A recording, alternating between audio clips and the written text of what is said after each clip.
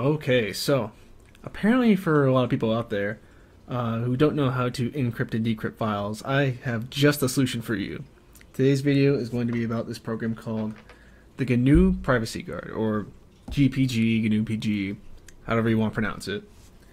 Basically, what it is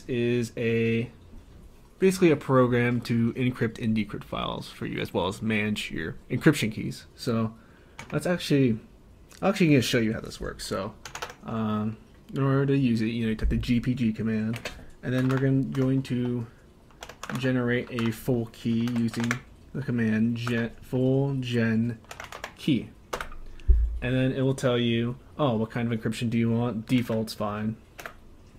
How many bits do you want? Really, the more bits, the harder it is to crack, but you can't really go wrong with the maximum for 4096. And then I'll tell you when it wants to expire. Usually this is usually if you want your key to expire, you can choose one of these, but I don't want mine to expire. And is this correct? Yes. And now it actually asks for your real name. I'm going to give it mine. And your email address. It doesn't actually email you anything. This is just for information reasons. You don't actually have to give it a real email address. I could give it that if I want to. Oh, okay. Well, it has to be an email address, but it doesn't have to be a valid email address. So I could do that at cool.com. There we go. And then a comment. I guess I'll say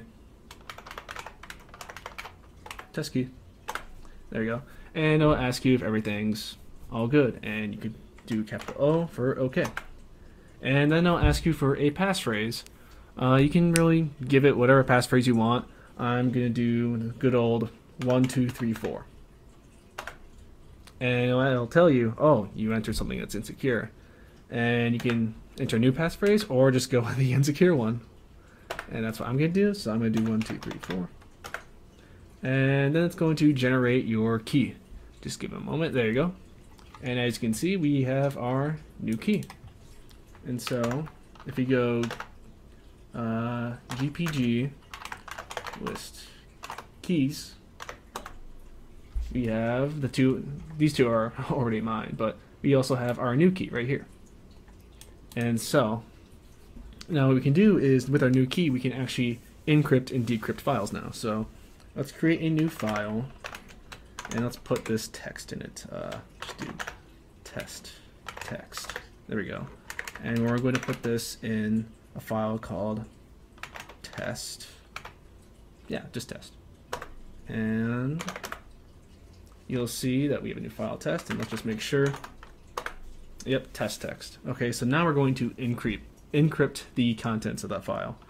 Go ahead and run GPG-E for encrypt, and then name of the file test, and it'll tell you to specify user ID. So you can type in a user ID here, but we can also do, when we're encrypting the file, we can do -R, and then the recipient, which I'm going to use this email address right here. So kind of wish I chose something shorter, but REQRQE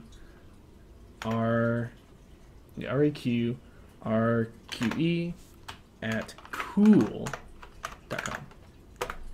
And nope, I think I put that in the wrong order. It's the recipient first, then what you want to encrypt. So REQ.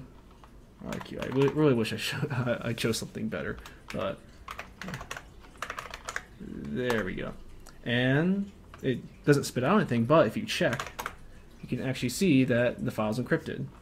And let's actually remove the original. So now all we have is just the encrypted file. And so if we try seeing what's in there, it's just a bunch of gobbledygook. Nothing really useful there. But what we can do now is we just secured our file now. So if we want to decrypt it, we can run gpg-d and then give it the name of the file. In this case, it's test.gpg. And it'll ask you for your password. In this case, it's 1, 2, 3, 4. And it'll go ahead and decrypt it, and you can see there's our original text. And if you want to actually put that into a file, you can just go ahead and pipe it into just test. And you can see that it's there. And so we successfully encrypted and decrypted a key, or a file with our keys. So now what we can do is you can also, of course, like I said, you can also list all your keys that you have if you have keeping track of them. But you can also export and import keys. So to import a key, really all you have to do is run GPG, import, and then the file you want to import the key from. It's pretty straightforward. But if you want to export it, you can run, let's see, you can run export. We can give it the file. Oh, we can give it. It was export. Then actually, I would probably have to. I have to recall the email again. It was a very, very random email. Let's see, list keys. Yeah, it's that. So we can go ahead and do that. Export, and then REQE at cool.com, and it'll give us all this gibberish because we have to tell it what we want to export to. So we can actually, here, let's clear that. We can actually specify what format we want, which is armor, which is basically just plain text, really. Exports to plain text, and there we go. You can see this is our public key that we can export. If you want to export a private key, all you have to do is replace export with export secret key. And then it'll actually ask you for your passphrase, but yeah. I mean, of course, I don't really care that this gets leaked out on the internet, but because this is just a random key I just generated.